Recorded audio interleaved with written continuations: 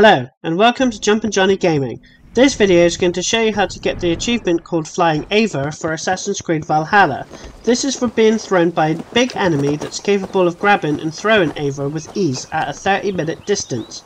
An easy way to get this achievement is located in an area called Valhalla in Leicestershire.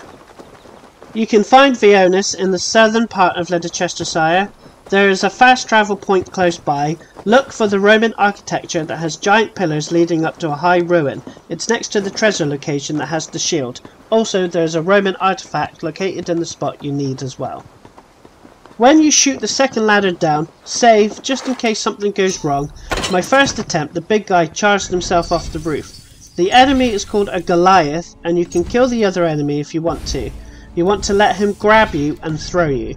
Sometimes he grabs you and swings you, and you can land anywhere, and the way he got me is he grabbed my leg and threw me forward.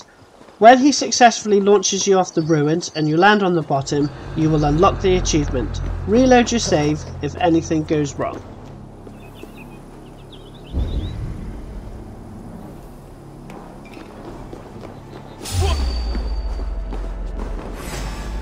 Won't take long.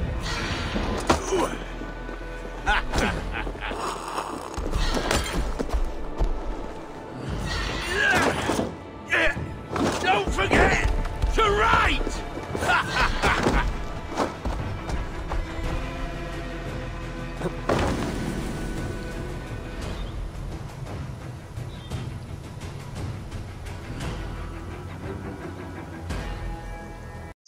If you liked this video, subscribe to my channel. There are tips, achievement guides and walkthroughs posted every week.